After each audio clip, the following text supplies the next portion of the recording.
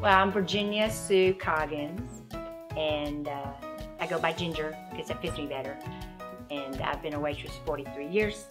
First I was a bartender, then I became a waitress and stuck with it. But I tried to be a receptionist, but I couldn't sit still in the chairs, and I go meow, meow, meow like that. So, you know, so I became a waitress, and here I am today. Oh, and I used to be an aquamaid in San Marcos. I did the underwater show from 1966 to 1972, and that was fun. I pretty much done a lot. Yeah. I used to play golf, and I had to quit that for a little bit, but in a bowl, my high game was 268, and my name's on the menu here.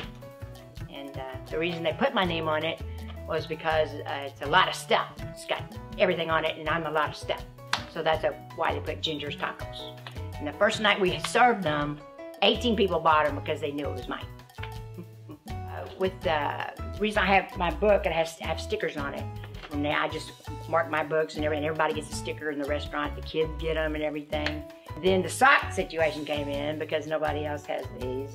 And I just like colors. I have to have that togetherness like that. You know, I have to be around people. I can't stand being by myself. You know, so I'm proud to be here. I love it. I only work Wednesday night and Thursday night and Sunday day. You know. I love it here. I do. I'm proud. So that's me. So that's me. So now you know why Ginger fits better.